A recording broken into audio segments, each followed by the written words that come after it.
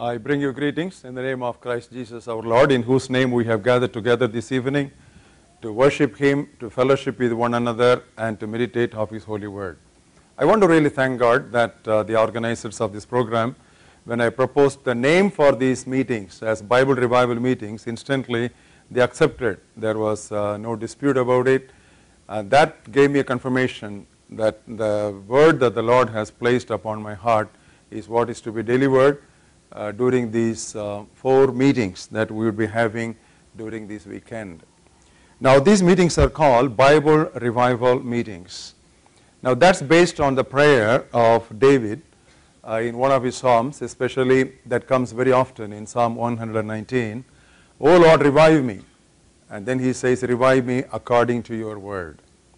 Now there are so many revivals that are talked about. But only a revival that is patterned after God's word will accomplish the purpose for which God has sent it. Otherwise, those revivals will die out before they would do anything substantial for the kingdom of God. So David rightly prayed. Maybe he didn't have this doctrinal point in mind when he made that prayer. But I believe that as we live on this side of that particular prayer, that our revivals that we are praying for. This evening I had the privilege of meeting with a sister who was telling about her burden and the burden of several others to intercede for revival in St. Paul and Minneapolis. I really thank God for that. And it's very important when we talk about revival, we pray that, oh God, revive me, revive my family, revive my church, and revive the people who are associated, who go by the name of the Lord Jesus Christ, according to your word. And here you have the subtitle for the meetings given as an opportunity for Christians of all churches in and around Minneapolis to understand, to learn the sound doctrine of God's word and to escape the floods of false doctrine. So you would obviously hear a lot of doctrinal teaching during these 4 days. I am not basically an evangelist, I am a Bible teacher. So it is necessary that all of you bring your Bibles when you come to the meetings. If you don't have a copy of your Bibles this evening, please share the Bibles of your neighbors. And if your neighbor also doesn't have a copy of the Bible, it's good to change your seats. And then it is also important that you put off your cell phones. Don't even keep them in the vibration mode, because that's the minimum we can do as a reverential respect for a God whose word we are meditating together. Now when we talk about doctrine, there is an immediate reaction that comes in the minds of average Christians. Why talk about doctrine? Let's talk about Christ. Now that looks spiritual, but that's not scriptural. Because if you turn with me to 2 Timothy, 3rd chapter, I would say the references only once in quotes of the message, and those of you who have the habit of taking down notes, you please take down the notes, and because it will be helpful for you not only to review, but also when you relate it to your friends. I always believe that 30% or 40% of any talk we understand when the talk is delivered or listened to, and the other 30% we understand when you review it, we restudy it, when we ruminate it. And the remaining 40% you understand when you share it with other people. This is what always happens. So it is necessary that we write down everything, note down, and then review, and it's very helpful. Only then we can think of 30-fold, 60-fold, or 100-fold. Otherwise, even before those seeds begin to take roots, the fowls of the air, obviously referring to spirits of the evil world, will snatch the seeds away, and they won't even take root, leave alone giving fruit. So this is a very basic spiritual discipline that we need to understand. Now turn with me to 2 Timothy 3rd chapter. I will read to you verses 16 and 17. All scripture, no portion is exempted, no portion is excluded. All scripture, the whole Bible, is given by inspiration of God, and it is profitable. It's profitable for what? You find there are 4 things that are mentioned as the profits of God's word: doctrine, reproof, correction, instruction. So here we have the 4-fold profitability of God's word, and in that 4-fold profitability is very interesting. That which comes first is doctrine. Doctrine. Now we all often think that if only today's church will be like the early church, where the disciples, 120, quickly swelled up to 3,000, and 3,000 swelled up to 5,000, and 5,000 swelled up to a number that they were not able to count. They lost count. They said multitudes. If only that could happen. Now, there was a secret for their explosive, phenomenal growth. If you turn with me to Acts of the Apostles, 2nd chapter, the secret is very obvious there. Here was Peter giving them a full sermon, full-length sermon. And we read in verse 40, with many other words he testified and exhorted them. And you find in the next verse the response from the people. Then those who gladly received his word were baptized. And that day about 3,000 souls were added to them. And, that's important. 3,000 souls were added to them. Now that's only the beginning. That's not the end. You don't stop there. And they continued steadfastly in the apostles' doctrine, fellowship, breaking of bread, and prayer. There are again 4 things mentioned.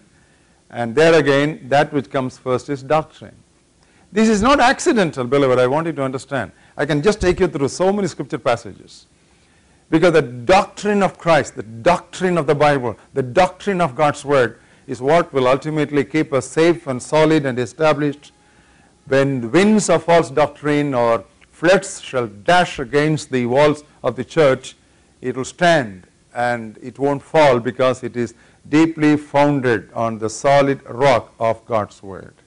Now this truth we should have in mind when we go into the subject proper of this day.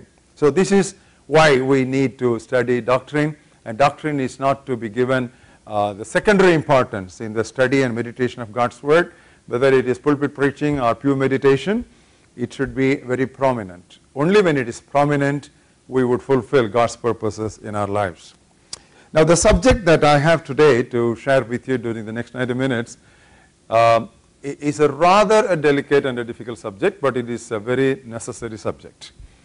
I want to speak to you on deception. Deception. Now, I want to begin with a very important scripture text in Matthew's Gospel. Quickly turn to the scripture references. If you have a notebook and a Bible, maybe you can keep your notebook on your left lap and keep your Bible on the right if you are a left-hand writer, or the other way about. Anyway, make it very convenient, and if you miss out on a single words, don't disturb your neighbor lest both of you get disturbed. Now, Matthew 24, here we have the Lord Jesus Christ giving out the signs of the end times.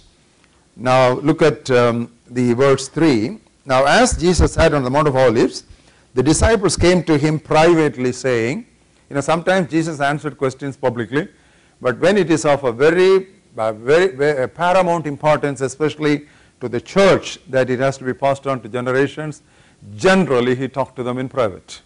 And the disciples also in course of time understood. To start with, they asked questions in public, but in course of time they knew which question to ask in public and which question to ask in private. So here we find the disciples came to him privately saying, tell us when these things should be, and what will be the sign of your coming and of the end of the age. I think there were 3 questions. I don't think Jesus gave the answer to these 3 questions in the chronological order, but he just mixed up the whole lot, so we would just use the word end time. So what will be the sign of the end time? Or what will be the sign of the last days? And what will be the sign of the coming of the Lord Jesus Christ, which will be the closure of this church age? See what Jesus immediately answered. Now, the answer is given in the entire 24th and the 25th chapters. If you have your Bibles where the words of Christ are printed in red, you find the entire pages of 24th and 25th chapters all red. But when Jesus gave such a long, lengthy, full answer, what must interest us is the first sentence that he gave. What will be the sign of the end time? The first sign, he says, in verse 4, Jesus answered and said to them, take heed that no one deceives you. So the very first thing that Jesus warned them against was deception. Even before he started to list out the signs, he said, take heed that no one deceives you. And I want to just spend some time on this particular sentence because it's just pregnant with exhortations for us. He says, take heed that no one deceives you. So he was addressing the first line of disciples, right, who were with the Lord Jesus Christ for 3.5 years, who walked with him and worked with him and ate with him, and they were just very close. So the possibility of the closest disciples of Jesus Christ getting deceived. Take heed that no one deceives you. Now this was not only the warning of the Lord Jesus Christ, this was also the explicit warning of the Holy Spirit. For example, if you turn with me to 1 Timothy 4th chapter, we look at verse 1. 1 Timothy 4th chapter and verse 1. Now, the Spirit expressly says, that word expressly means openly, or apparently, directly, explicitly, says that in the latter times, some will depart from the faith, giving heed to deceiving spirits.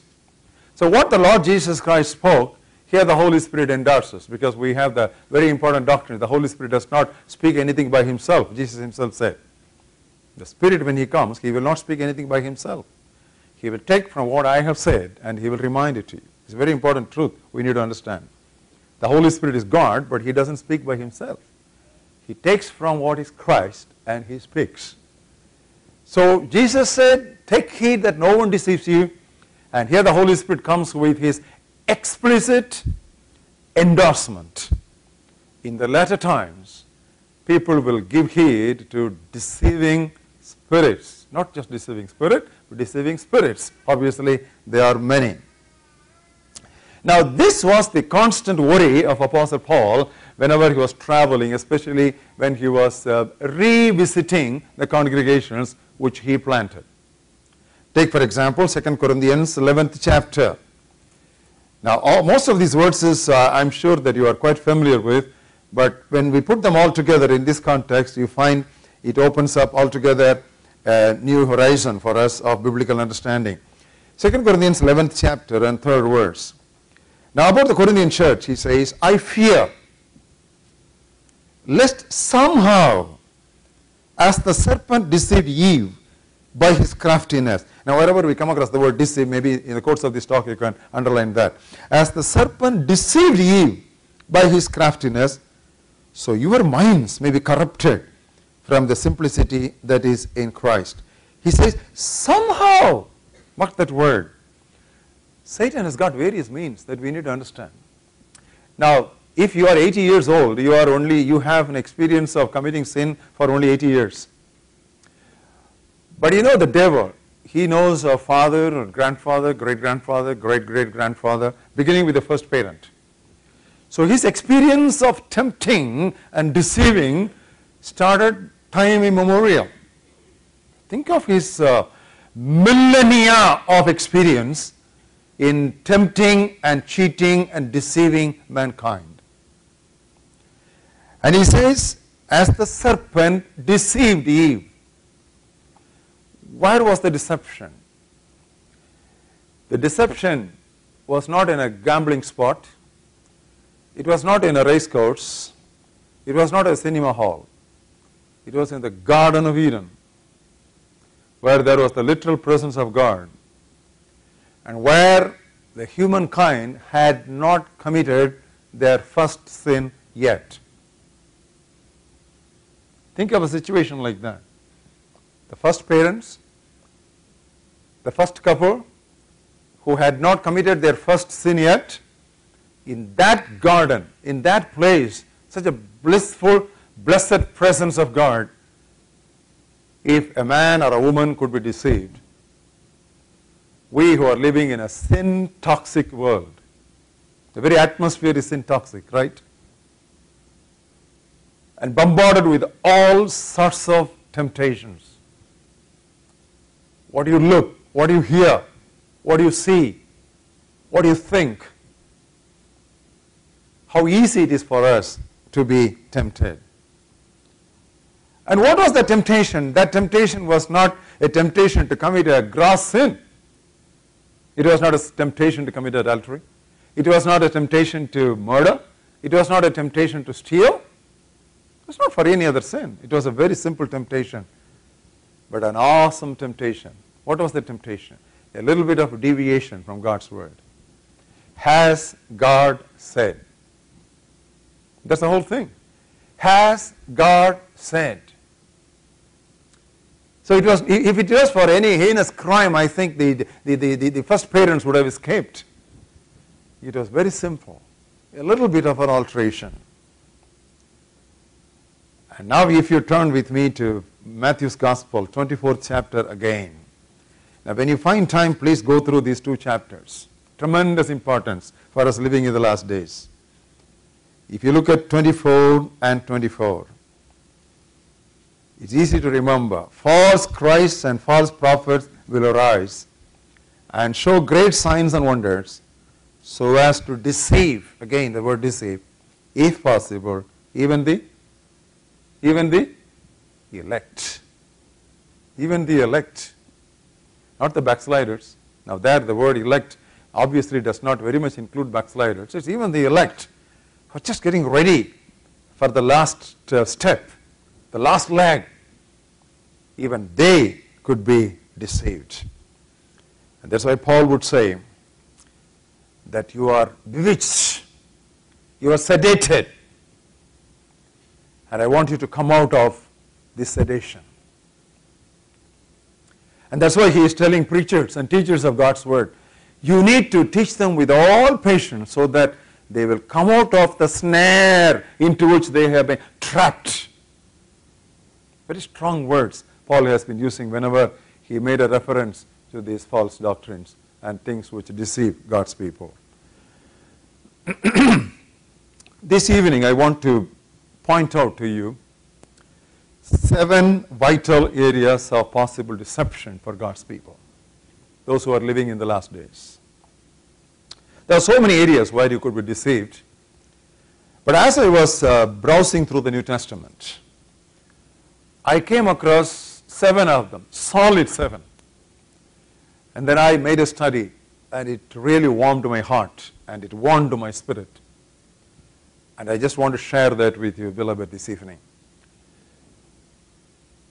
My message this evening at some points might appear somewhat critical. But I don't want to be critical, but I want to be analytical. We need to analyze. We need to discern. God has not told us not to think. God didn't tell us to remove our mind, but he said renew our mind. So the mind should be renewed so that it is given to more sane thinking. Think. So here also Paul says, lest your minds are corrupted. So when you fail to think, you are sure to be deceived. None of the things in spiritual world can be taken on face value. You need to think. You need to analyze. You need to probe into it. You need to ask questions.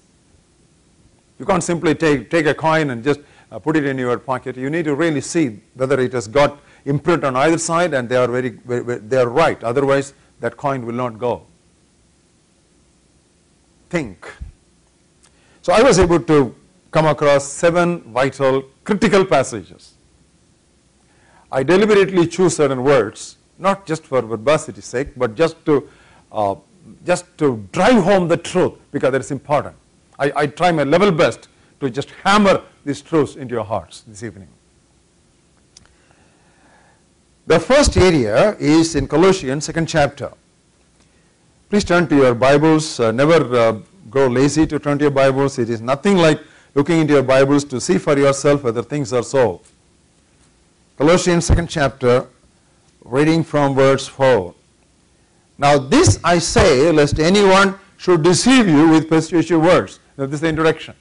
He just protects them. Prevention is always better than cure. So he said, this I say, lest anyone should deceive you. What's the area of deception Paul was talking about? Though I am absent in the flesh, yet I am with you in spirit, etc., etc. And he says, as you have therefore received Christ Jesus the Lord, so walk in him, rooted and built up in him and established in the faith. And then he says in verse 8, Beware lest anyone cheat you through philosophy and empty deceit. Again, deceit, cheating. According to the tradition of men and according to the basic principles of the world and not according to Christ. Because in Christ dwells all the fullness of Godhead bodily, and you are complete in Him, who is the head of all principality and power. You know what the subject is? It's very, if you are a regular reader and a meditator of God's word, you can quickly grasp, otherwise it takes time. Now he was talking about the supremacy of Christ.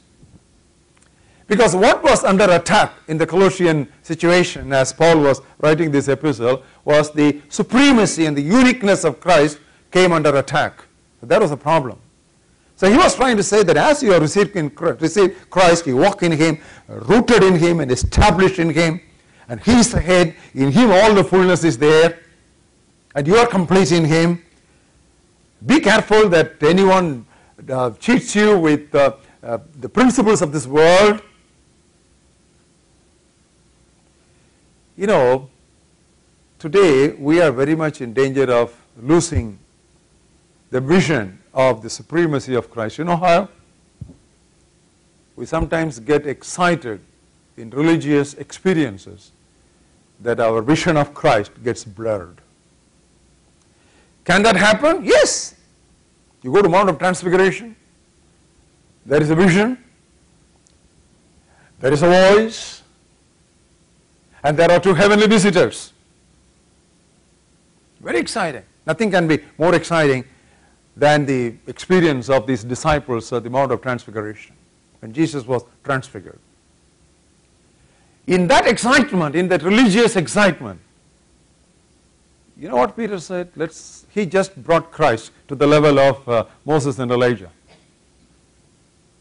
How do I say that he brought them to that level? Because he just offered, he just presented, launched a project. Let's just put up 3 tabernacles, one for you and one for Moses and one for Elijah. Now if that proposal had been right, what happened immediately after that would not be what is recorded for us in the Bible. It says, those 2 heavenly visitors were no more to be seen, only Jesus was there. And not only that, to confirm that, a voice came from heaven saying, hear him.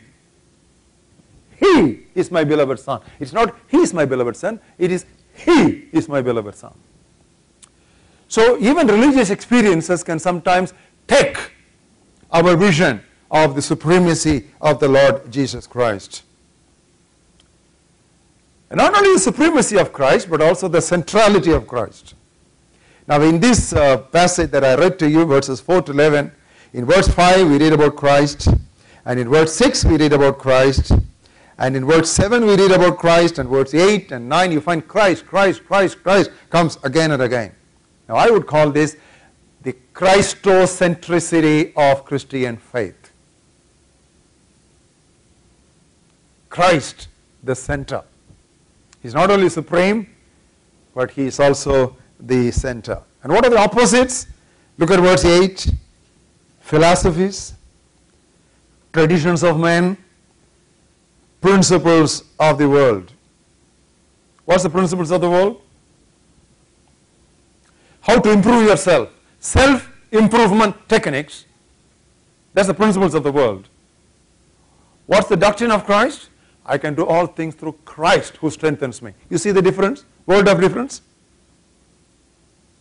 How to improve yourself? Especially you people who are living in the Western world, you need to be extremely careful. No. The word careful is a very light word. Extremely cautious. The principle of the world is self-improvement. A lot of techniques, principles, philosophies, traditions. But there is something different. You are the branches, I am the vine, and without me you can do nothing. If you abide in me. You know, they're totally 2 different worlds. So when you go to Christian bookstores, you should be very careful when you pick up a book. There's a lot of Christless Christianity stuff that is there on the bookshelves of many Christian bookstores. Unless you keep your eyes wide open, you will get lost. Growth should be into Christ, rooted in Him, growing into Him, established in Him. Now, I would give you a homework, maybe homework, but you can start. Go through the epistles that we have in the New Testament, especially the epistles of Apostle Paul.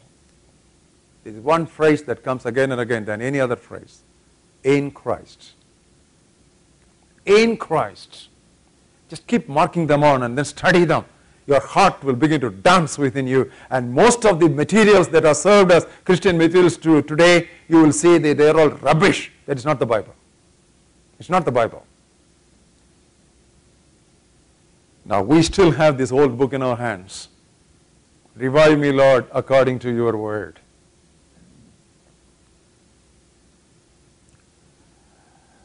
One of the bestseller books in the United States. That book is sold even in some supermarkets. Very popular book. But you read through the entire book, you come across the name of Christ hardly 5 or 6 times, but most of the times, throughout the book, it's all God, God, God, God, God. But which God? You know, it's very easy. God, God, God. I mean, it's a very unoffensive word, God. But that word Christ is missing. And that author of that bestseller was interviewed in the television. I don't know how many of you watched the television show. We watched it. Why is it that in your book, you being a pastor, you're a Christian preacher, but the word Christ doesn't figure out much. It's all God, God, God. You know, this preacher answered, that's none of my business. I'm actually understating. Unless you keep your eyes and hearts and minds wide open and be alert and watchful, before you know that you are deceived, you would have missed God's will by a million miles.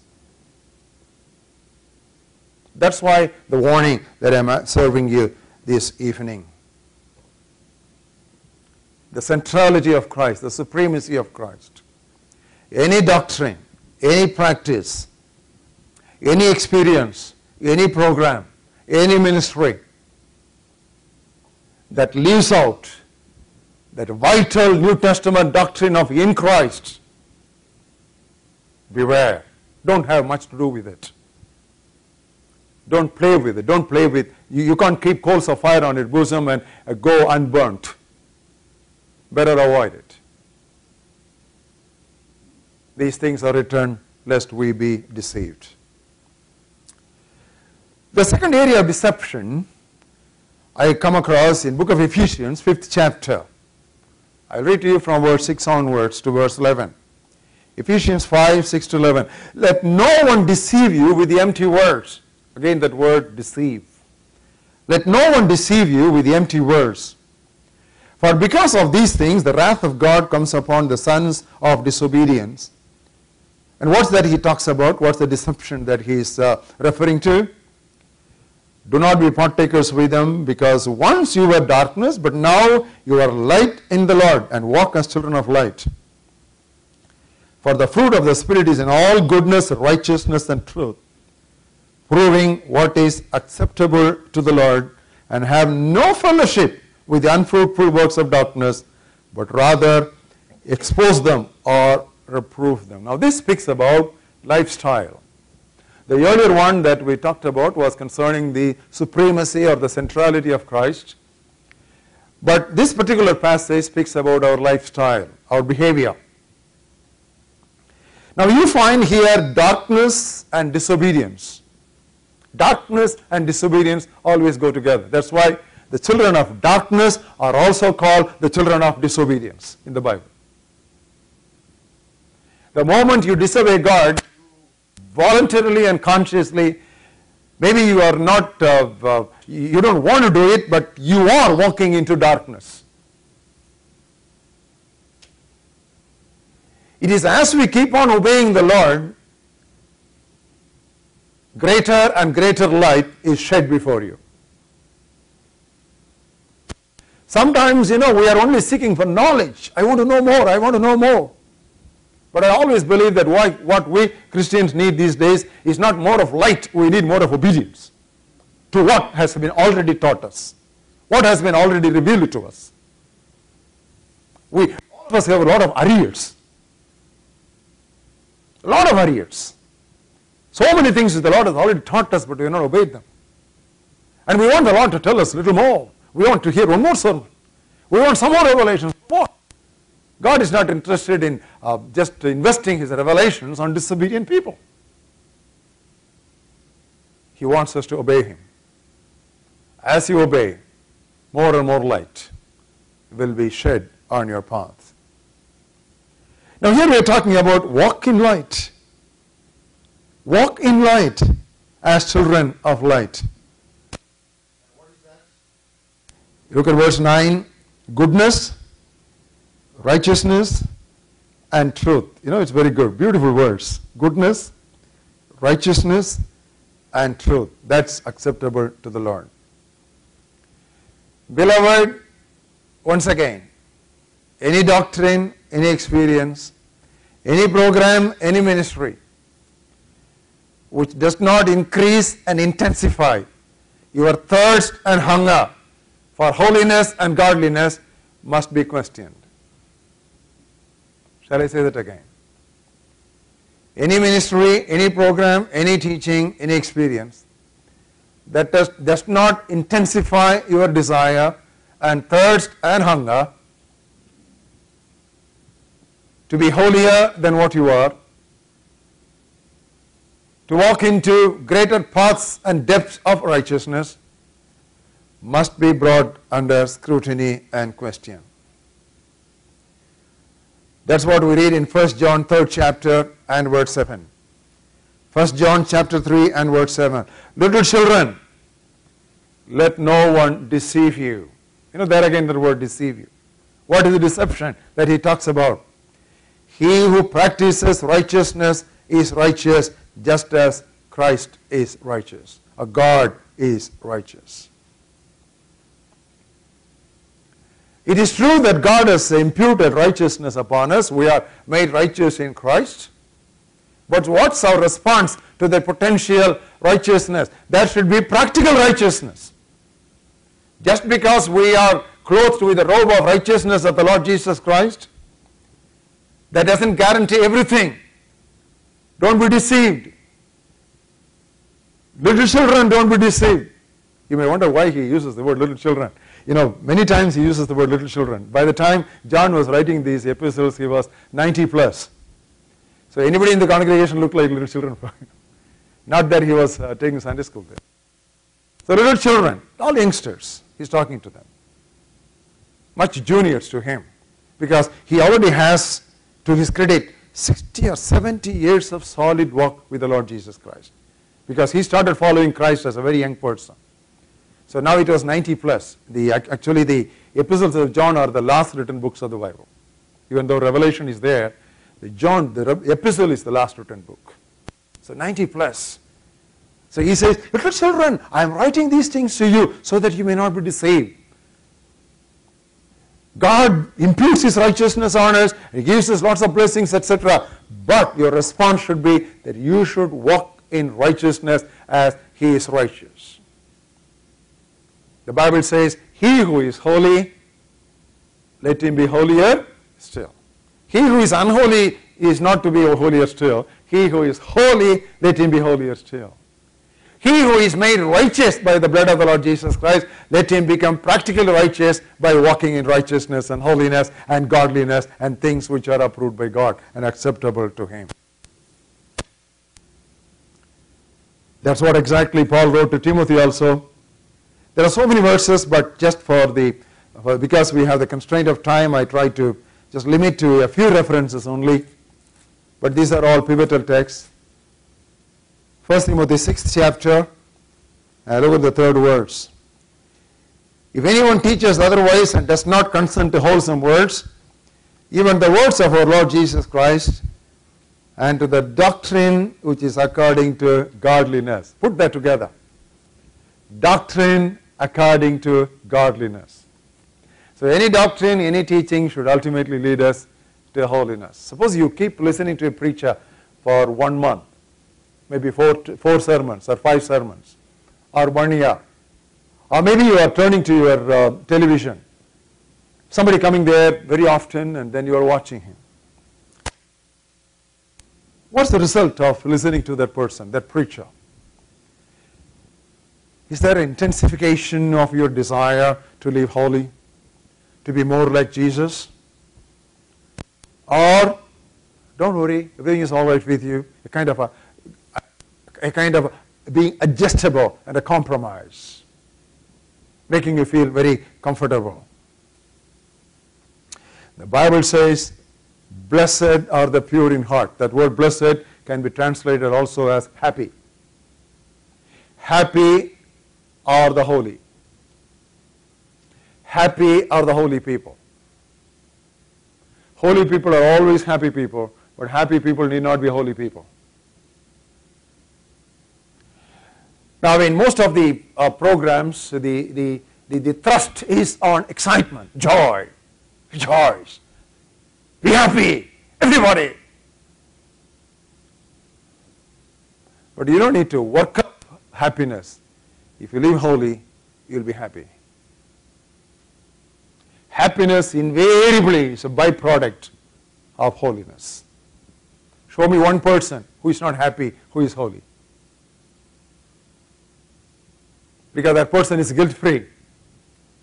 That person walks in the light that God sheds for him. And that person constantly keeps himself submerged under the stream of Emmanuel's blood.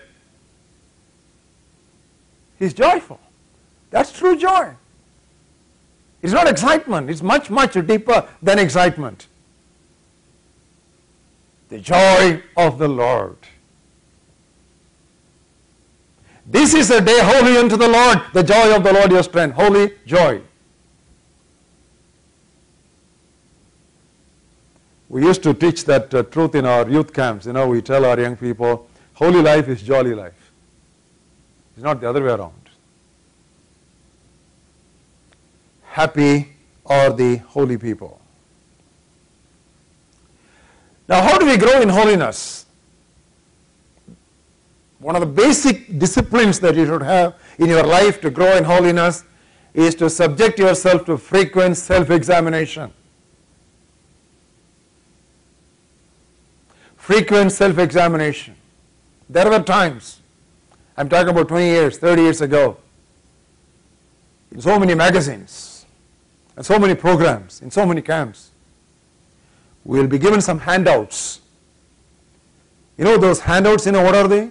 Self-examination questionnaire. 20 questions, 30 questions. And once those questionnaires are given, you just go and kneel down before the presence of God alone, ask these questions, open up the scripture passages, and go through a time of cleansing. This has almost become a forgotten art in today's Christianity. But I believe that old hymn still holds good. Take time to be holy. We spend time for prayer. We spend time for blessing us. We spend time asking God to do this, that, so many things. But what happened to that old-time religion that will get itself shut in the prayer closet to seek the face of the Lord, that God would turn his searchlight upon us and cry out like David, search me, O God, and know my heart today. Try me, O Savior, know my thoughts, I pray. See if there be any wicked way in me, and lead me in the way of everlasting. What happened to it? You know, there is a strong shift from holiness to happiness. The priority is totally changed. I suggest that Christians read through the Sermon on the Mount of the Lord Jesus Christ at least once every 3 months. Because there we have practical righteousness. There we have practical holiness. You know, another very favorite subject these days for preachers is kingdom of God. Again and again they would use the word kingdom. The choruses will talk about kingdom, and the messages they would just use the word kingdom. But what is kingdom life? Live according to Sermon on the Mount, that's kingdom life. You read through the Sermon on the Mount, so many times Jesus uses the word kingdom, kingdom, kingdom. In no other sermon he used that word kingdom as often as he used in the Sermon on the Mount. So the Sermon on the Mount in the 5th and the 6th and the 7th chapters of book of Matthew, that's the Magna Carta of the kingdom of God. Read them again and again. That's kingdom life. Is there he said, seek first the kingdom of God. And there he said, blessed are the pure in heart. And there he said, blessed are the poor in spirit. Theirs is the kingdom of God. Even to begin with, he uses the word kingdom. So you find the entire sermon, the long sermon, saturated with the theme of kingdom of God. And that's against the background of practical righteousness and holiness.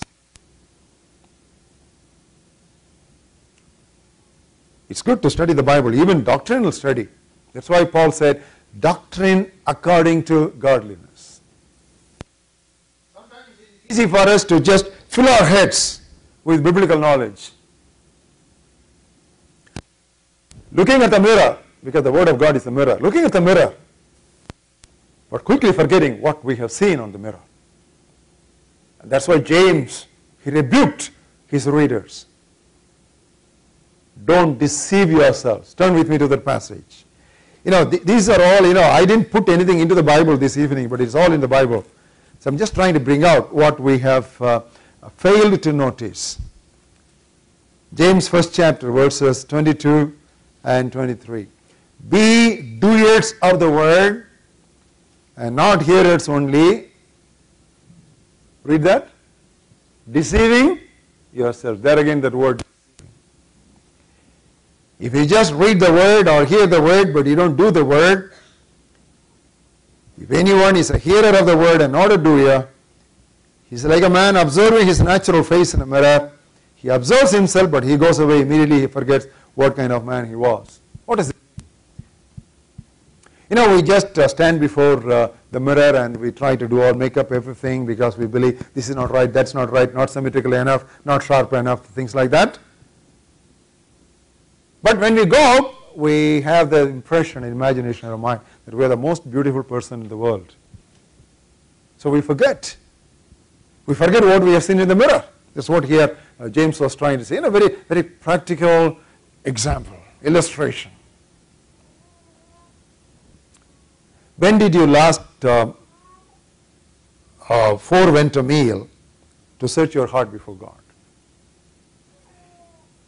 I'm told that in the United States you are given only 15 days of leave. When did you apply for leave for a day to go on fasting for self-examination? Is it asking for too much? Now what happened to those holy practices? Applying for leave to get shut in the prayer closet, to open the Bible and find out where we have deviated from the ways of God and where we have displeased Him and where we have disobeyed Him, and going through a time of fresh cleansing. Is it asking too much? When did you do it last? Yeah, we have no time, no time. You say, brother, what you're talking about self-examination, even to just read a daily devotional, we don't have time. Too busy. Beloved, if you are too busy, you are too busy. It's not healthy. Decide tonight, lest you be deceived. Walk in practical righteousness. The third area of deception that we can look at is Galatians 6th chapter. Now I told you at the beginning of this message that all these references I have picked up for deception from the New Testament, because that's very much applicable to us as the New Testament church people. Galatians chapter 6 and verse 3. If anyone thinks himself to be something, when he is nothing, he deceives himself. When anyone thinks himself to be something, when he is nothing, he deceives himself. You know what this refers to? This refers to self-exaltation. This refers to self-promotion or self-projection. The apostles never ever projected themselves.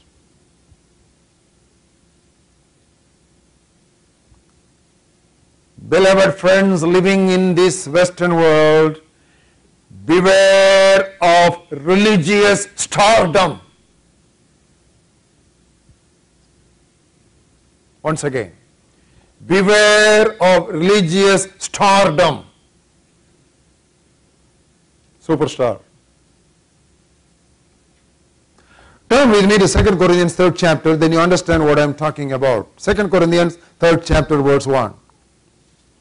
Do we begin again to commend ourselves, to project ourselves, to exalt ourselves? Or do we need some others epistles of recommendation to you or letters of recommendation from you? We don't need to commend ourselves. We don't need to project ourselves. What do we do? 4th chapter. Read verses 2 and 5. We have renounced the hidden things of shame, not walking in craftiness nor handling the word of God deceitfully. Underline that word deceitfully. Not handling the word of God deceitfully. How do we handle the word of God deceitfully? By commending our own selves. We don't do it. But we walk in the sight of God. And what do we talk about ourselves? Verse 5. We do not preach ourselves, but Christ Jesus the Lord. But how do we present ourselves, introduce ourselves? Your servants for Jesus' sake. Servanthood, not stardom. Servanthood.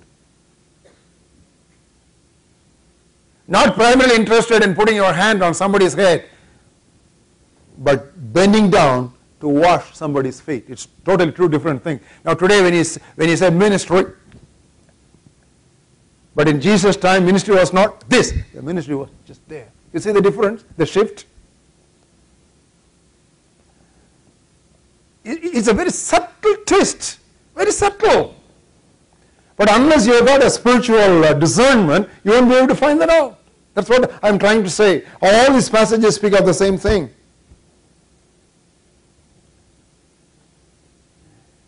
If you are in the ministry of God's word, whatever kind of ministry you are doing, I'm sure there are some people who are actively in the ministry. Some sort of ministry. May not be full-time.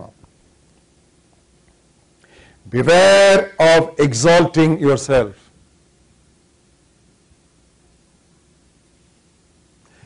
You know, hero worship is so common in religious circles. Once it was common only in the cine world, movie world, and in politics. But today, if you want to know the definition of hero worship, go to Christian ministries. So much of hero worship. You know what happens when you start hero worshipping a preacher? Without your realization, you get manipulated. And you get into some kind of spiritual blindness. Look at 2 Corinthians again, 11th chapter, verses 19 and 20. You put up with fools gladly, since you yourself think that you are wise. You put up with if someone brings you into bondage, manipulation. If someone devours you, he just manipulates you. If one takes from you, if one exalts himself, usually self-exalting preachers will manipulate their followers. You know, self-exaltation is a demonic in nature. A very famous passage, book of Isaiah, 14th chapter. Isaiah 14th chapter, verses 12 to 14. Turn to the references. Don't grow tired. Isaiah 14, 12 to 14. How are you fallen from heaven, O Lucifer, son of the morning? How you are cut down to the ground, you who weaken the nations. For you have said in your heart, I will ascend into heaven, number one. I will exalt my throne above the stars of God.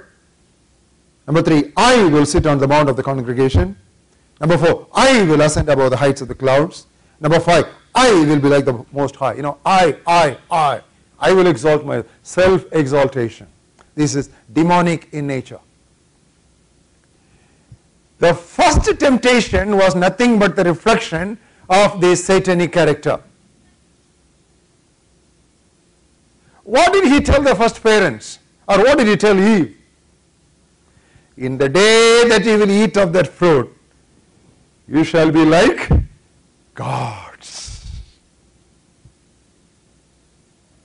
You know, Satan cannot just change his nature. Even on the first temptation, his total imprint was there. You shall be like gods.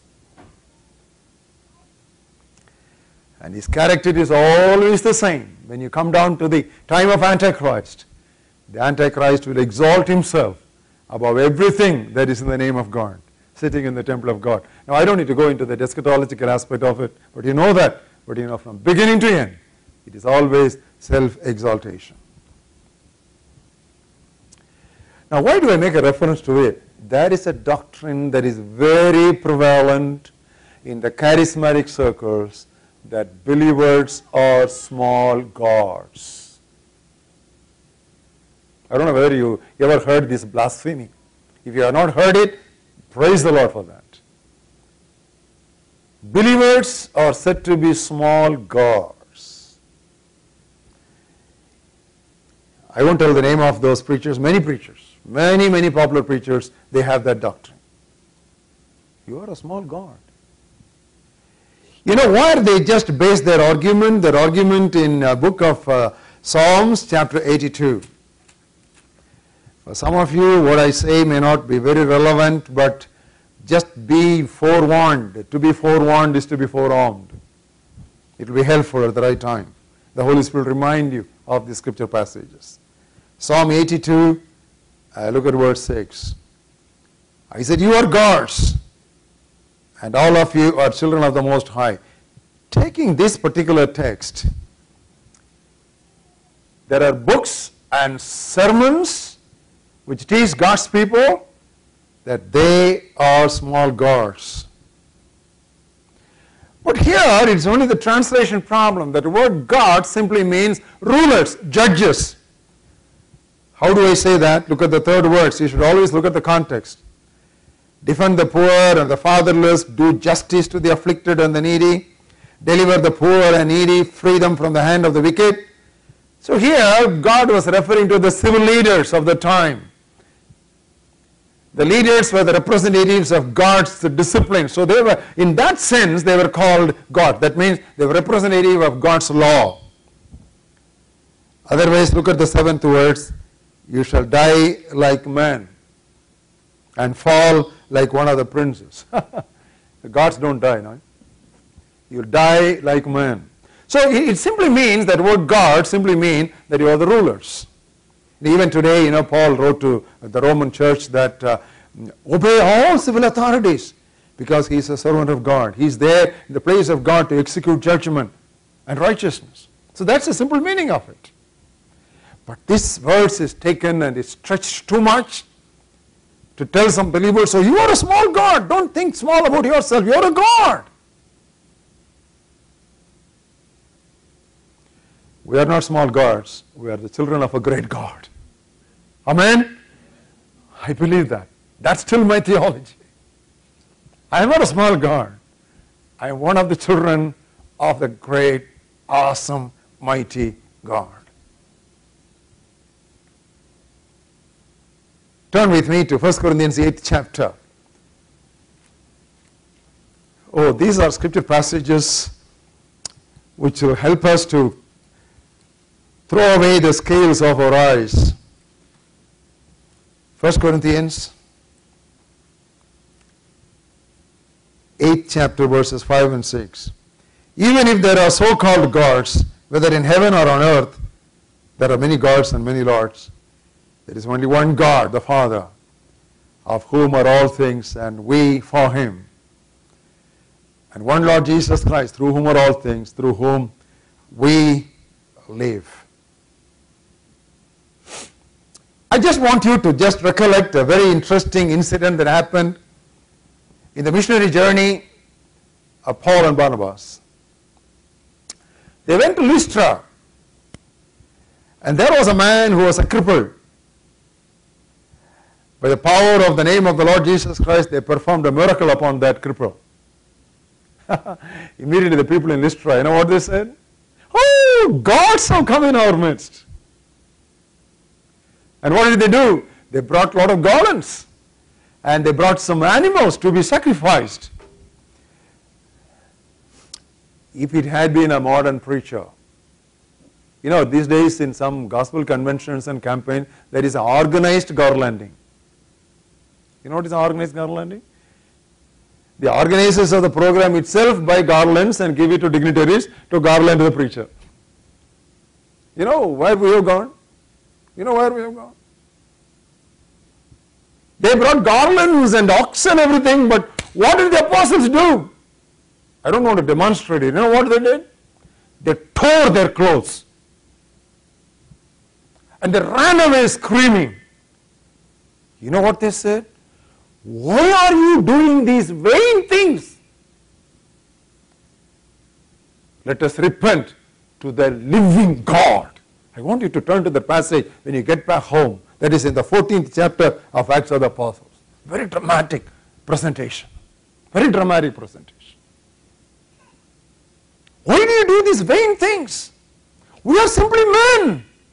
Why do you want to put us on a different pedestal?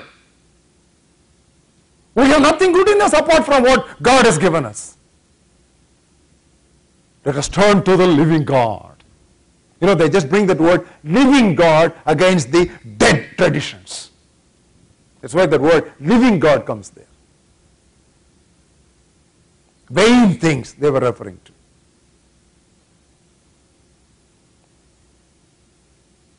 You know what is the biblical teaching? When you look at the stars and the firmament and your handiwork,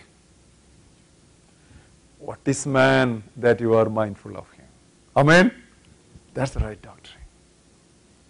What is man? He is less than nothing. David was right when he said, oh God, you remember that we are just dust. Everybody say that. Just dust. Say that. Just dust. That's the right theology. We are just dust. Not just nothing. We are less than nothing. Nothing good in us. And Paul once came so vehemently, he said, what is that you have that is of your own? Everything that you have is what you have received from God.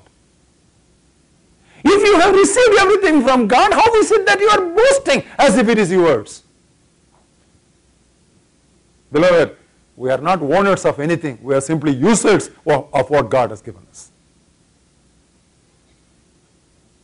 Self-deception is self-promotion, self-projection. And there are lots of young people sitting here. I would like to repeat what Apostle Peter said. Humble yourself under the mighty hand of God, so that He may exalt you in due time. Hallelujah. That's the truth. Humble yourself. You don't try to just climb up and grab. I'm so and so. I want to just improve myself. No, you cannot. You cannot. All our righteousness and all our so-called plus things are just filthy rags before God. What you need is not an improvement. What you need is a replacement.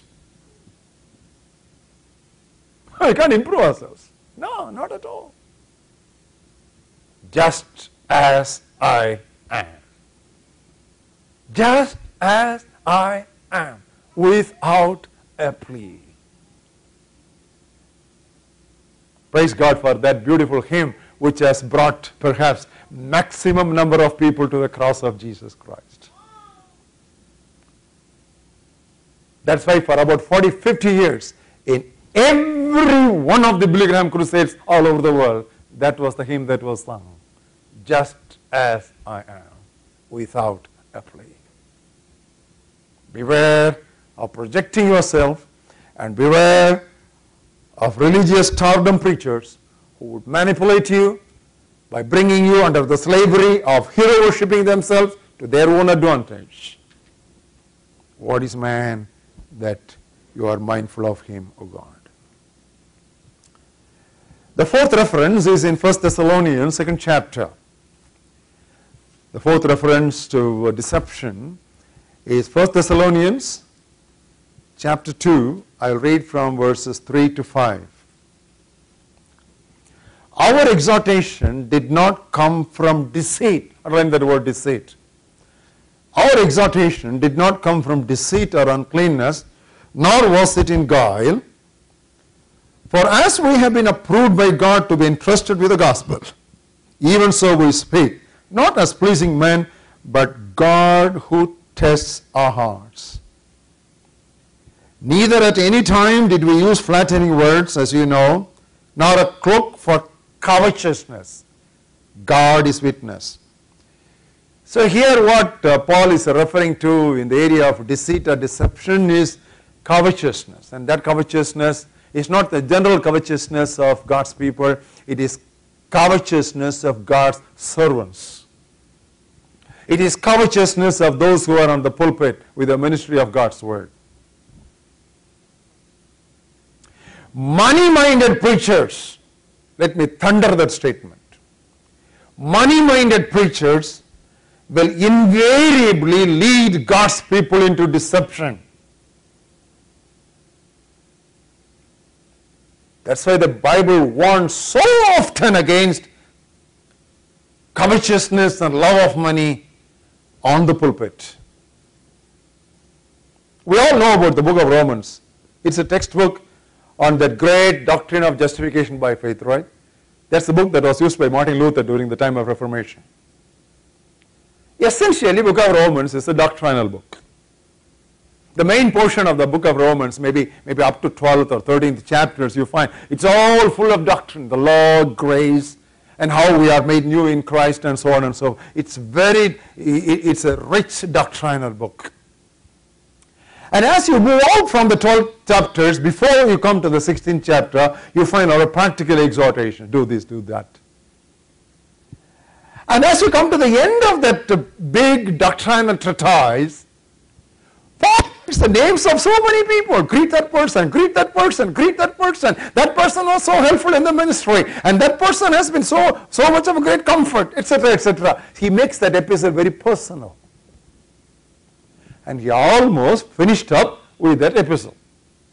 But he suddenly realized, having written at length about doctrine, and having given so many practical exhortations, and having referred to so many personal greetings, he suddenly realized he has to still warn God's people about this deception.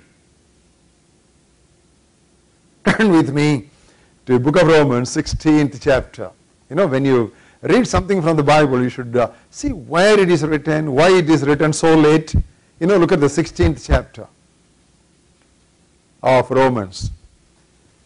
From verse 1, he talks about Phoebe, our sister, and then in the third verse, Priscilla and Aquila, and then in sixth verse, Mary, seventh verse, Junia, and then Amplias and Urban. You know, lots of names. One wonders why all these names should find a place in a doctrinal epistle.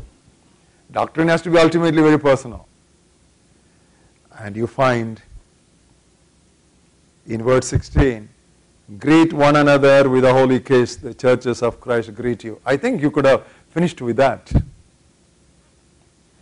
Then he starts all over again. Now I urge you, brothers. Urge you. You know, a compelling statement is giving. Now I urge you, brothers, not those who cause divisions and offenses contrary to the doctrine that you have learned, and avoid them. Who are those people that you should be very careful about? He defines them in the next word. Those who do not serve our Lord Jesus Christ, but their own belly. You know, you're all from India, so I can give another word for belly. Madhya Pradesh. Their own belly, ultimately. And by smooth words and flattering speech, they deceive the hearts of the simple. Underline the word deceive. You know, having written so much about doctrine and personal greetings and saying greet one another with the holy kiss, the churches of Christ greeting, you could have stopped there. Suddenly he realized, this is what we call inspiration. It came up to him. It was not something which he wrote and he edited and gave it to a journalist and put it to, and gave this a new coinage of words. No such thing. It's the inspiration of God. So God told Paul, now you please warn these people. Now I urge you. No! At this point of time, I urge you, brothers. Beware of those who serve their own belly. You know, there are two types of preachers. Two types of preachers in this world. You know what they are? One is those who follow Pauline pattern. And the others are those who are money-minded. There is no third group. Is that so? Of course, yes. Come with me to the book of Philippians. Look at the 3rd chapter, then you will understand. This is what Paul was writing with tears. He was not throwing stones at anybody. He was not against anybody, but he was for something. Philippians 3rd chapter, 17th verse. Every one of you look at that. I think we also should join Apostle Paul in weeping and crying. Brothers, join in following my example. And note those who walk according to my example and have us, apostles, as a pattern. Why I say that? Many walk, of whom I have told you often, and now I tell you even weeping, that they are the enemies of the cross of Christ. Who are those enemies? Whose end is destruction, whose God is there? God is there? Belly. What do? They set their mind on earthly things. All the time talking about prosperity, health, wealth, all this. This is what always occupies them. They set their mind on earthly things. Their God is their belly. They are not the enemies of Christ. Follow me carefully. They are not the enemies of Christ. They are the enemies of the cross of Christ. They will have the Bibles in their hands. They will sprinkle their sermons with some scripture text from here and there. They will also mention the name of Christ. They are not the enemies of Christ. But they are the enemies of the cross. There's a difference. This is how you should study the Bible.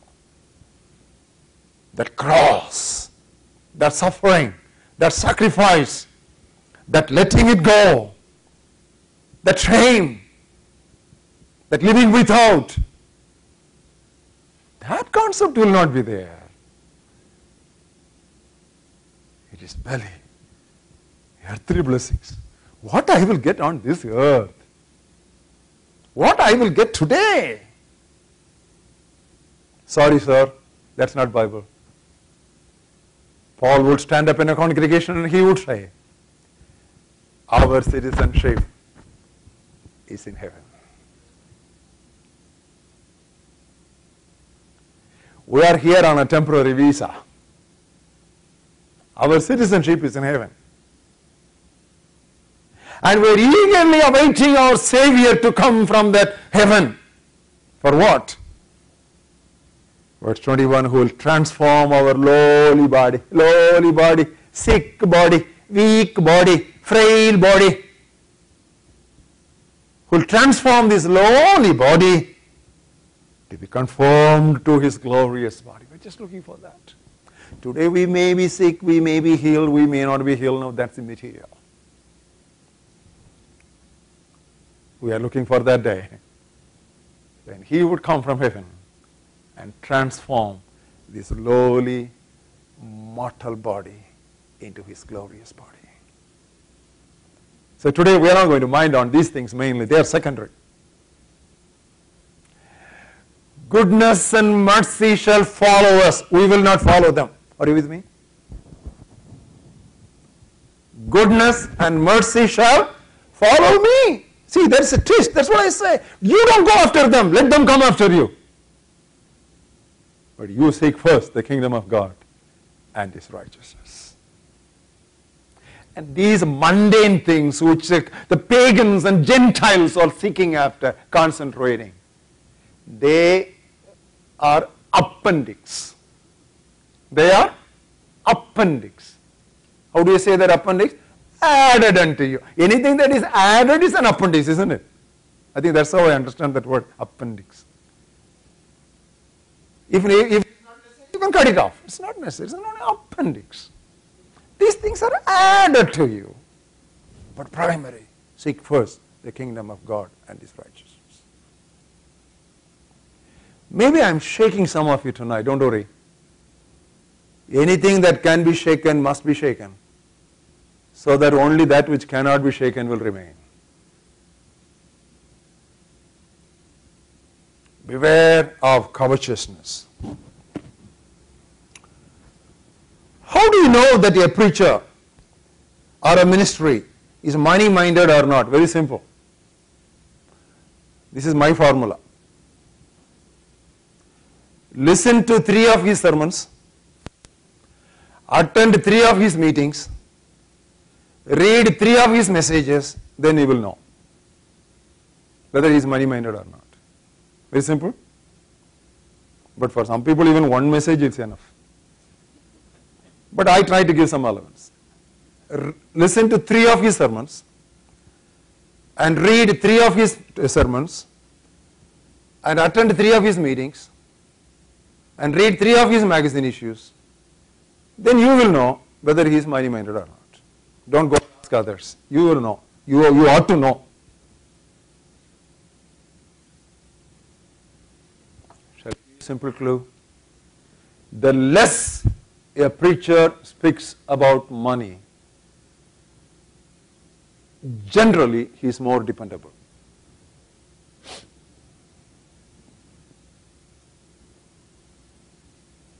Beware of pressurized, seductive appeals for contributions on money over the television.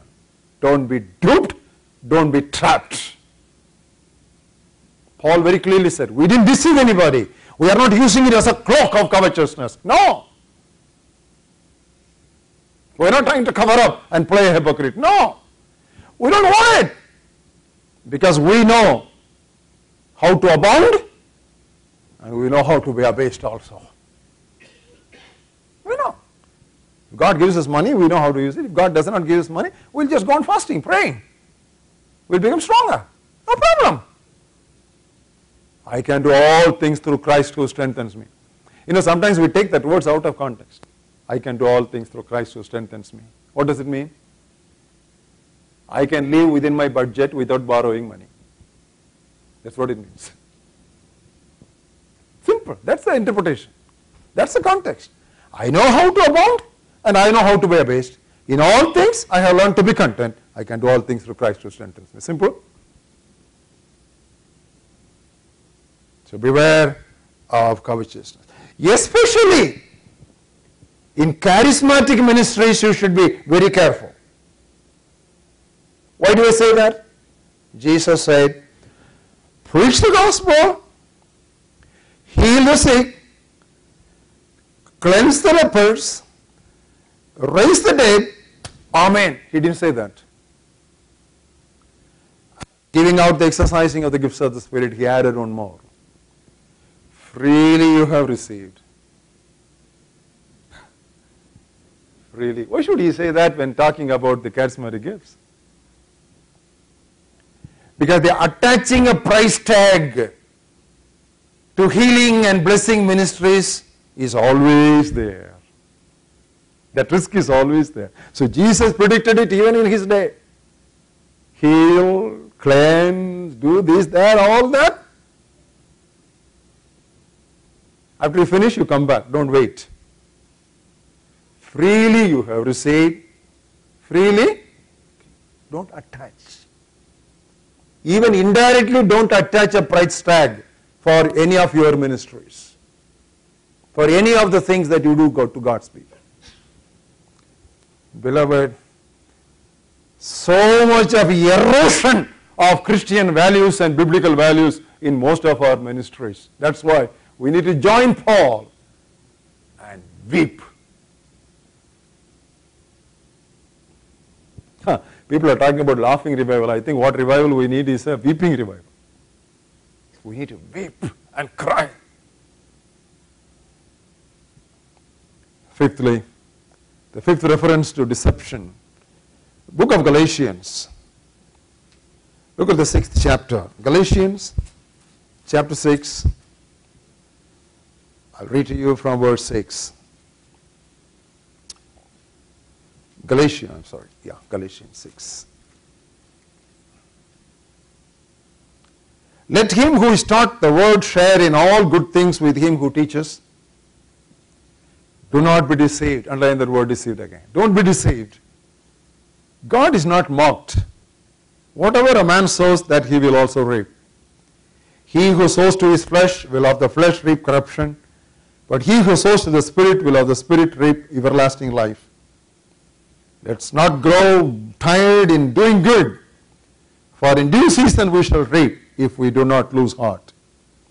Therefore, as we have opportunity, let's do good to all, especially to those who are of the household of faith. So this refers to generosity, charity. To whom should we show charity? In the 6th verse, it says, to that person who teaches you God's word, to those who teach God's word to you. And then in verse 10, it says, let's go to those who are of the household of faith, that to believers. And you don't stop your circle there, go still expanding. 10th verse, let us go do good to all. Our charity and our hand of help should be extended to those who preach the word of God to us. That's the first circle. And second circle, to believers, those of the household of faith. And third circle, to embrace all the people. How about they are not Christians? Remember, our Father in heaven, He makes the sun to rise on the just and the unjust. He makes His rain to shower both on the good and the bad. And then Jesus said, just as your Father in heaven is perfect, you also be perfect. So we talk about perfection, but actually that word perfection came from the words of the Lord Jesus Christ for the first time in the context of blessing people, just loving people, not trying to limit it to our own brotherhood. If you greet your own brothers only, what extra do you do? That's not perfection. That's minimum. But if you love those who hate you, who abuse you, and who don't become part of you, because your Father in heaven, every morning when He makes the sun to rise, He doesn't discriminate between the good and the bad. And when the rain showers, it's not between the good and the evil, on all of them. And be like your Father in heaven. How about charity? Now, some time ago, I wrote an article titled, Christianity is Charity. Some preachers became very wild with me. How can you say Christianity is charity? I said Christianity is charity. I did not say charity is Christianity. Oh. Christianity is charity. You don't see any exercise, any experience of Christianity apart from charity.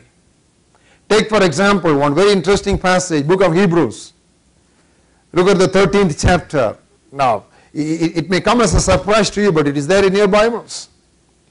Book of Hebrews, 13th chapter, 15th verse.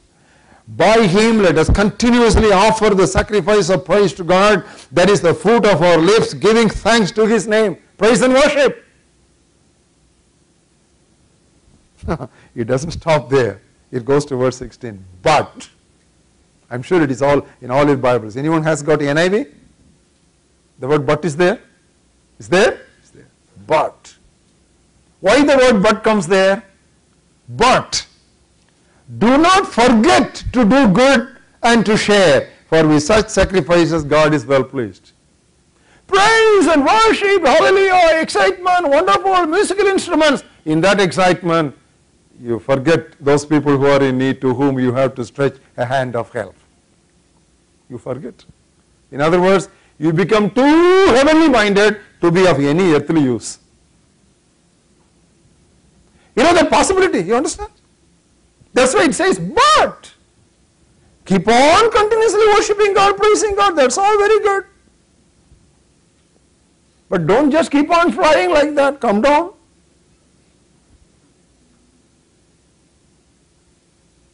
See, I like that verse.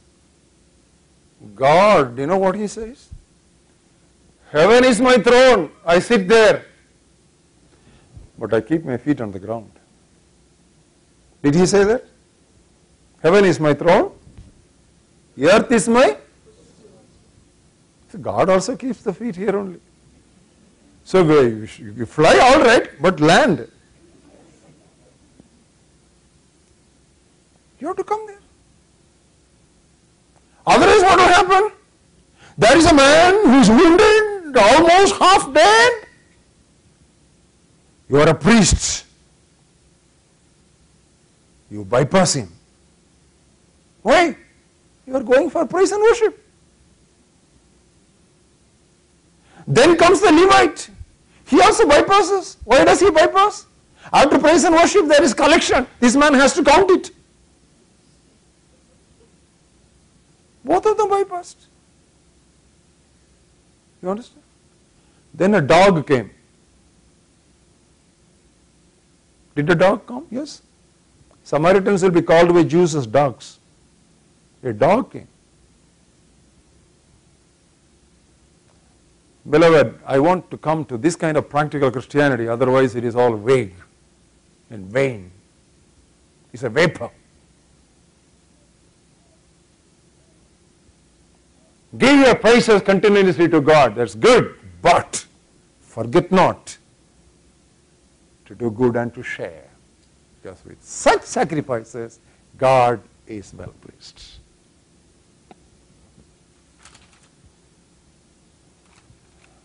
Sixthly, the sixth reference we have is in 2 Timothy, third chapter. Just take another few minutes. 2 Timothy, 3rd chapter, verses 13 to 17.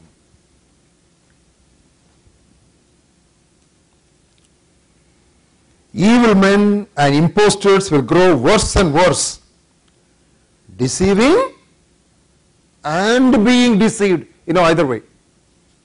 They not only deceive others, in the process of deceiving others, they are also deceived.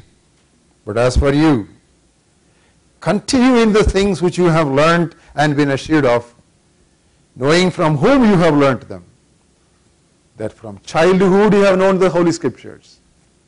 They are able to make you wise for salvation through faith. And he says, all Scripture is given by the inspiration of God, that a man of God may be complete, thoroughly equipped for every good work. You know, he starts with childhood and he goes to manhood. Are you able to see the full spectrum?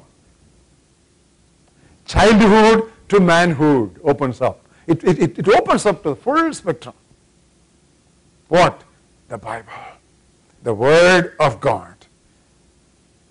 Saturating ourselves with the Word of God. And it starts with salvation, because he says, from childhood you have known the Scriptures which are able to make you wise unto salvation. And when he comes to the 17th verse, he ends up, the man of God may be equipped for every good work, service. Salvation to service. Youthhood, childhood to manhood. You know, it opens up the full spectrum. It's all concentration of the Word of God. Here is a question. How much time, beloved, you spend time with the meditation of God's Word every day? If every day, because of your busy schedule, you are not able to do it, are you catching it up by weekends, clearing your arrears? With all our gadgets and facilities and whatnot, We ought to spend more time with the Word of God on a daily basis compared to our counterparts in India.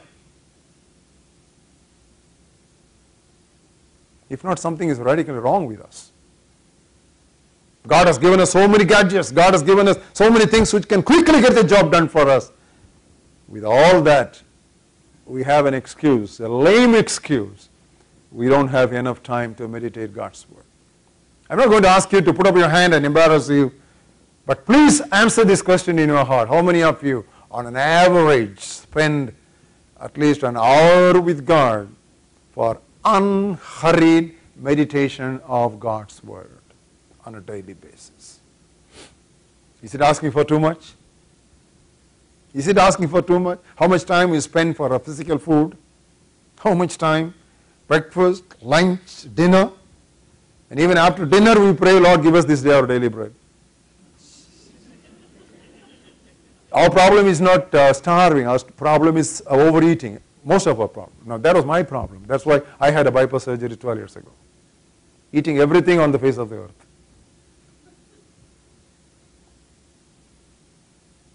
And how much time we spend to earn bread, buy bread, cook bread, that's another thing.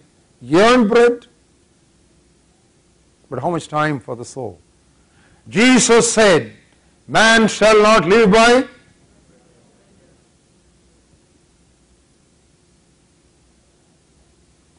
Beloved, if you are not spending enough time in the Word of God, it's not that you are not growing. It simply says you are not living. Man shall not live. Growth comes next. I am talking about just living, being alive. Just to be alive, you need to take a good intake of God's Word. This is called Bible revival meetings. If as a result of this 3 or 4 day program, those of you who have gathered here and those of those who would be listening to these messages as you will be sharing it with them, would come to this discipline of spending at least 1 hour with the meditation of God's Word on a daily basis, that only will be said that the purpose of this program is fulfilled, not otherwise. Otherwise it is another program only. I did not come here to make these meetings another program. I have come with a prayer that this program will become an event in your Christian life.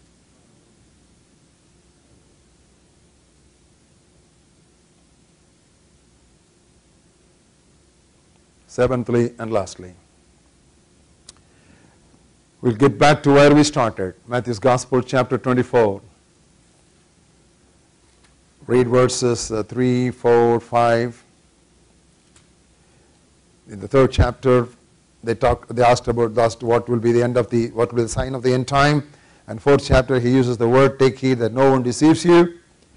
And again in the 11th verse, he says, many false prophets will rise up and deceive many. Again, deceive many. Not just deceive a few people, but deceive many. Many will deceive and many will be deceived.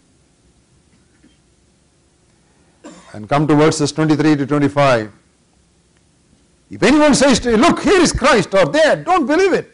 False Christ and false prophets will arise and show great signs and wonders. See, we have not even seen ordinary signs. Have you ever seen water turning into wine? Have you ever seen that? I have not seen that. I only read it and I believed it. I have not seen that. But great signs they will show. Great wonders, not ordinary wonders, great wonders.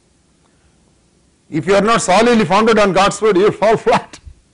Signs, wonders. If God is not there, how can this man do these miracles? That is not Bible doctrine, that is Nicodemus' doctrine. Nicodemus came to Jesus and said, you are a teacher from God. If God is not with you, no man can do these miracles that you do. You think that's a right statement? That's not a right statement. That's why Jesus, in answer, he said, he did not say, thank you very much. What a wonderful compliment. What a wonderful revelation. He did not say that. Rather, he said, hi, you must be born again.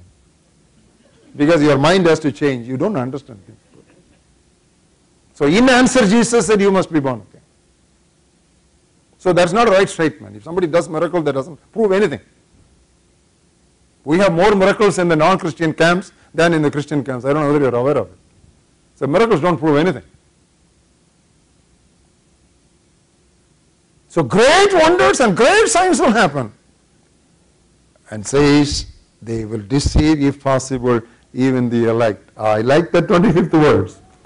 I want to just worship my God for the 25th word. See, I have told you beforehand. That's what I said in the beginning. To be forewarned is to be forearmed. Prevention is better than cure. Now, what is Jesus trying to say here? You know, people will say, here it is, there it is, it's happening, come here, and date setting. You know how many date setting has been there in the church history? Somebody said that Y2K, you know, the 2000. Oh, Christ is going to come. This time, that time. God has not called us for time setting. He has called us for goal setting. What is that goal? Beginning with Jerusalem and all Judea and Samaria, take the gospel to the ends of the earth. The gospel of the kingdom shall be preached as a witness to all the nations, and then the end shall come. Jesus, is it at this time that he will restore the kingdom to Israel? Acts 1:7. Jesus said, it's not for you to know the times or seasons which the Father has set in his authority. You shall receive power when the Spirit comes upon you, and go and witness for me. That hour, even the Son of God does not know. Only the Father knows. That he has kept. I am very happy that God has not revealed it to us when Jesus would come back. You know why?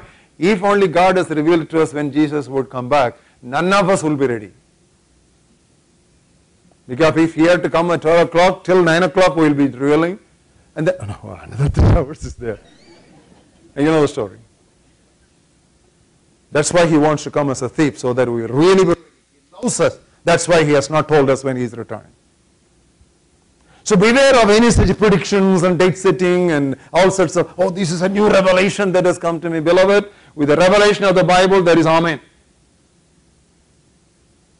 It is no more new revelation. It is an understanding of that revelation which has already come. God, who spoke at sundry times through prophets in various ways, in these last days has spoken to us through his Son. Now, I have tried to put so many things together tonight. I hope I have not confused you, but I have warned you. And it will be necessary for you to go through these passages again and again. And in conclusion, I just wanted to say some of the signs of deception. Quickly, I will read them from my notes. You just keep listening to it. Obviously, they are recording it, so you can later on just play them. How do you know that a person is deceived? Number one, the deceived person begins to think that he is unique. He feels he has received a revelation which no one else has got. Number two, the deceived person is more and more interested in the spoken word rather than the written word. He embraces extra biblical revelations as a new thing from God. He crosses the biblical boundaries. He shows unusual interest in personal prophecies. The third sign of deception, he is overexcited about dreams and visions and voices and spectacular and physical manifestations. God does give dreams, God does give visions, but he is overexcited about them. He is overoccupied with them. He keeps hunting for novelties. Number four, he becomes an eccentric. He stresses one doctrine or experience at the cost of the rest. He does not realize that it is a distorted version of the scriptures. Number five, he does not seek counsel from seasoned teachers. He does not subject himself to mature leaders. he thinks that he gets everything directly from heaven.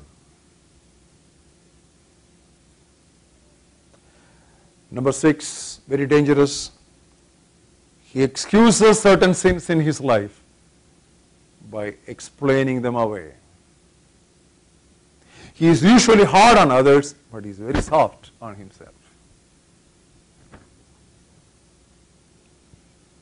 Number 7, he develops an unusual interest in the hidden and the secret things under the pretext of searching the scriptures deeply.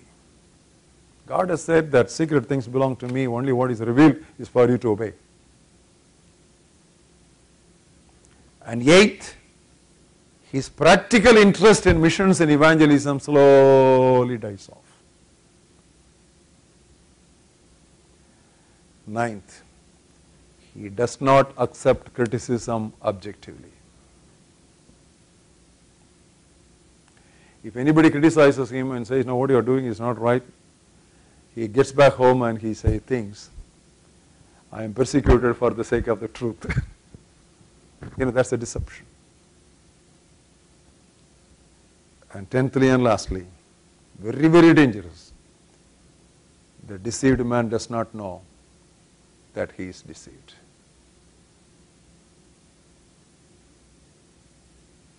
It's a very sad thing, isn't it? That's the real deception. If I know that I am deceived, I am coming out of it. The deceived man does not realize that he is deceived. He is blinded by successes. And he is blinded by the answers to his prayers. If I am wrong, how does God bless me? That is his question. He does not realize that we have a generous God. Shall we all stand up in the presence of God to commit ourselves to the written word of God and the total authority of the scriptures? Close our eyes, remind ourselves of the words of Jesus to the first set of disciples. See, I have told all these things to you beforehand.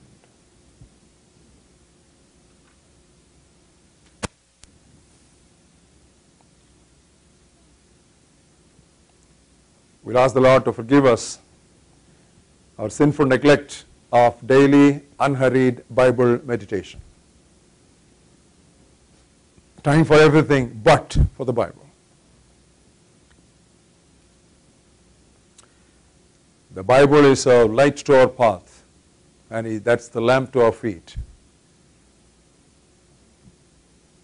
Without spending solid, sufficient time with God's Word, we are sure to be deceived. Before we realize we are deceived, we would have deceived long, long ago. And the saddest part of deception is we won't know that we are deceived. It's a snare. It's a seduction.